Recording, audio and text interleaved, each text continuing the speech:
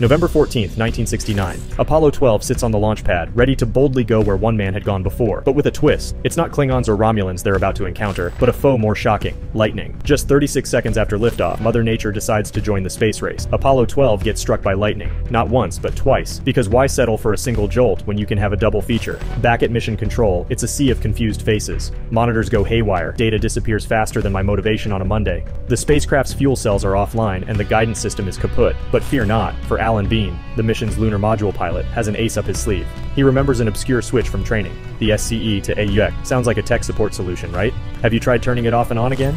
Bean flips the switch, and voila, power's back. Apollo 12, not to be outdone by a little static, goes on to have one of the most successful moon missions, proving that a little shock therapy can't keep a good rocket down. The Apollo 12 lightning strike, a tale of resilience, quick thinking, and how to keep cool when you're literally a human lightning rod. Remember, in space, no one can hear you scream, but they can definitely hear you zap.